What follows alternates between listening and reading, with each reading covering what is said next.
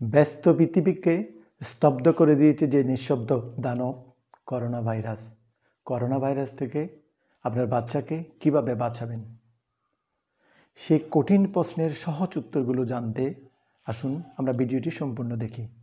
এই ভিডিওটি আমি কোনো বাণিজ্যিক চিন্তাভাবনা করে তৈরি করিনি, মানুষের জন্য এই ভিডিওটি তৈরি করেছি। করোনা ভাইরাস থেকে আপনার সন্তানকে আপনাকে বাঁচানোর জন্য এই ভিডিও তৈরি করেছি। তাই যত পারবেন আপনার সবার কাছে, আত্মীয়স্বজন থেকে শুরু করে বন্ধুবান্ধব সবার কাছে, ফেসবুকে, হোয়াটসঅ্যাপে, মেসেঞ্জারে প্রচুর পরিমাণে শেয়ার করুন। শুধু আপনি ভালো থাকলে হবে না, আপনার পাশের বাসার যে মানুষগুলো আছে সবাইকে ভালো রাখতে হবে, না হলে আপনার ভালো লাগা বেশি দিন পর্যন্ত থাকবে না। আসুন কঠিন প্রশ্নের সহজ সমাধানগুলো কী কী আমরা একটু জেনে নিই। ফার্স্ট হচ্ছে হাত মুখ ধোয়া, দ্বিতীয় নম্বর হচ্ছে গোসল করানো, তৃতীয় নম্বর জামা কাপড় নিয়ে বলবো, চতুর্থ নম্বর খাবার, পঞ্চম নম্বর হচ্ছে আপনার সামাজিক অনুষ্ঠান। আসুন আমরা প্রথম দেখে নিই কীভাবে আপনি হাত ওয়াশ করবেন। হাত ওয়াশ করার জন্যে এক্সপোজার এরিয়া অর্থাৎ আপনার জামা কাপড়ের বাইরে যে হাতের অংশটুকু থাকে সবটুকু ওয়াশ করলেই ভালো। আমি আপনাদের দেখিয়ে দিচ্ছি কিভাবে সে ওয়াশটা করতে হবে। ওয়াশ করার আগে আপনার হাতের নখগুলো যদি বড় হয়ে থাকে ভালোভাবে কেটে নিতে হবে। ফার্স্ট অফ অল আমরা একটু করে হাতে পানি নিলাম, তারপর বন্ধ করে হ্যান্ড ওয়াশটা হাতে নিলাম। হাতে নেওয়ার পরে দুই হাত দিয়ে আমি ভালোভাবে ওয়াশ করে নিচ্ছি। ফার্স্টে এভাবে নেবেন, সেকেন্ড এভাবে, তারপর এভাবে, এরপর এভাবে, তারপর প্রতিটা আঙ্গুল।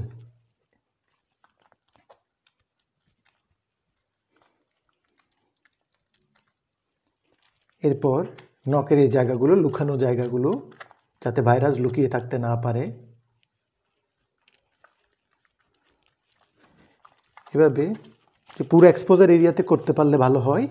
আমি আপনাদের শুধু এইটুকু পর্যন্ত দেখিয়ে দিলাম।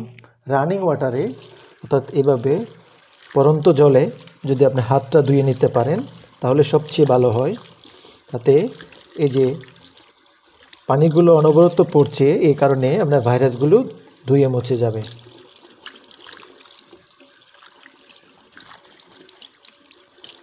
অনেকে বলে 20 সেকেন্ড ধরে হাত ধুতে, আমি বলি আরও 10 সেকেন্ড বাড়িয়ে দিয়ে 30 সেকেন্ড পর্যন্ত হাত ধুলেই ভালো হয়। এবার আসুন আমরা গোসল নিয়ে কথা বলবো।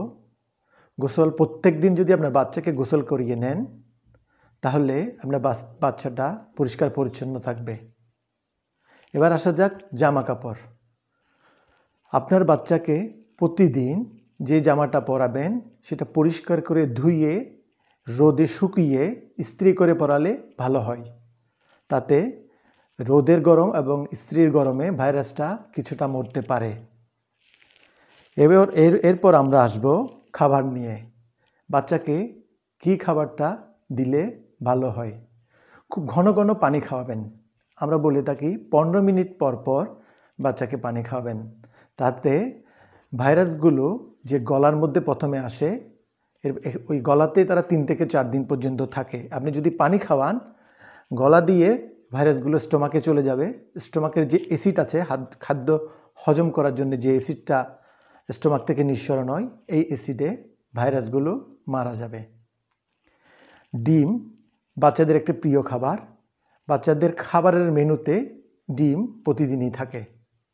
তাই ডিম খাওয়ানোর সময় খেয়াল রাখতে হবে ভালোভাবে ডিমটি সিদ্ধ করা হয়েছে কিনা। প্রয়োজনে কুসুমের অংশটুকু ভালোভাবে ভেঙে নেবেন। ভেঙে বাচ্চাগুলোকে এই ডিমটা ভালোভাবে সিদ্ধ করে খাওয়াবেন। আপনি যাই কিছুই দেন মনে রাখতে হবে খুব ভালোভাবে সিদ্ধ করে খাবারগুলো খাওয়াতে হবে। খাবারের প্রশ্নে ভিটামিন সি সমৃদ্ধ খাবারগুলো খাওয়ালে এই ভাইরাস থেকে বাঁচার কিছুটা সম্ভাবনা থেকে যায়।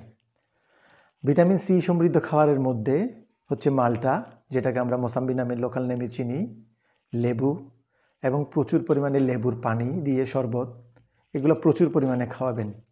এছাড়াও অ্যান্টিঅক্সিডেন্ট যেমন অলিভ এবং গ্রিন সবুজ শাকসবজি এই ভাইরাসের প্রতিরোধে কিছুটা হেল্প করে। তাই আসুন আমরা ভিটামিন সমৃদ্ধ খাবারগুলো এবং অ্যান্টিঅক্সিডেন্টের খাবারগুলো বাচ্চাকে বেশি বেশি পরিমাণে খাওয়াই।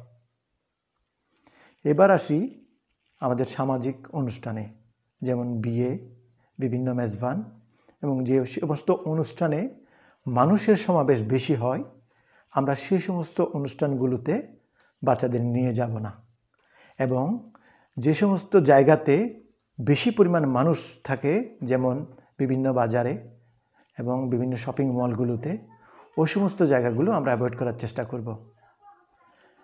এবং এছাড়া আপনার বাচ্চাকে আপনি এমনভাবে বাসার মধ্যে রাখতে হবে যাতে বাইরের মানুষ বাসার ভিতর বাচ্চার সাথে দেখা না করে, এবং আপনারা যারা বাসায় থাকেন তারাও যেন সবাই খুব বেশি ঝগড়া বেঁধে না থাকাটাই ভালো।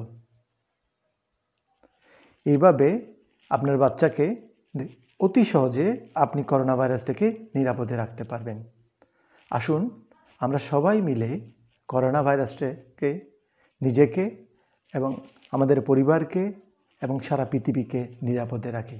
আমরা পারব, আমরা মানুষ, আমরা করোনা ভাইরাসকে প্রতিরোধ করতে পারব। সবাইকে শুভেচ্ছা জানিয়ে এবং করোনা ভাইরাস মুক্ত বাংলাদেশ এই কামনায় সবাই ভালো থাকবেন,